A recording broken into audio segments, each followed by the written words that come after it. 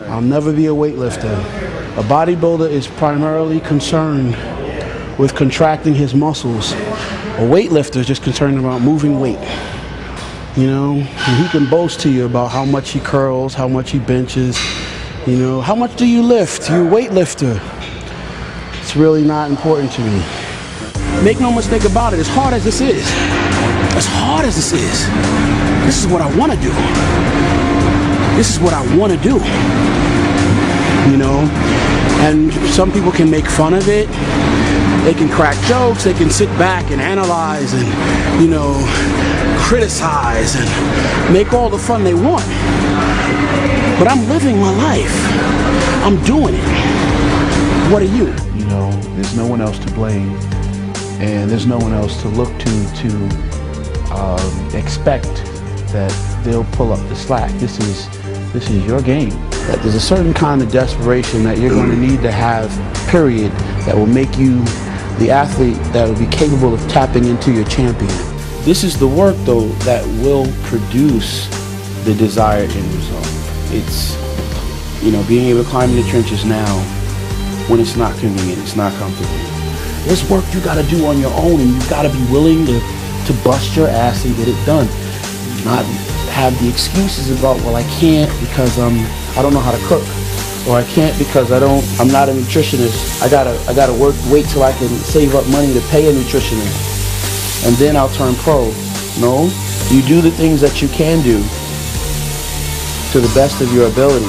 Cook every meal, prepare for all day. Your steps do not happen randomly by chance. But what about if this comes up? You don't get caught off guard.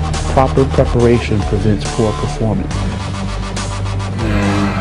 I want this so bad that I'm gonna do everything I can do all day, you know, to get closer and closer to making that dream a reality.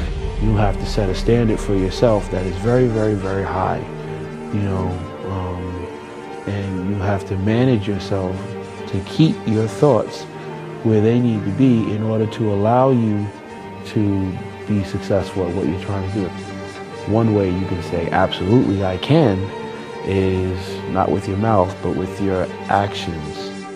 You should be able to imagine each one of those fibers that cross-stripe and the things that pop out.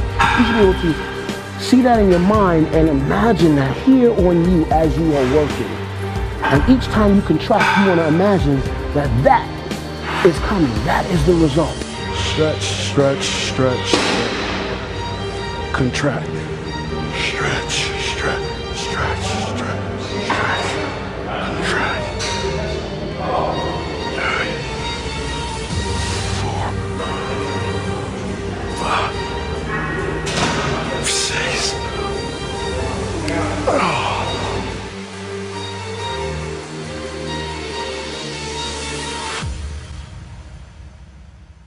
Let's get it.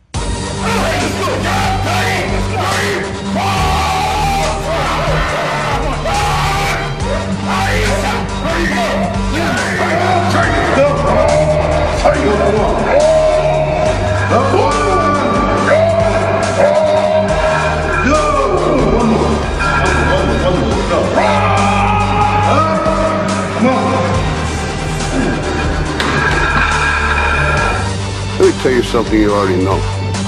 The world ain't all sunshine and rainbows. It's a very mean and nasty place, and I don't care how tough you are, it will beat you to your knees and keep you there permanently if you let it. You, me, or nobody is gonna hit as hard as life. But it ain't about how hard you hit.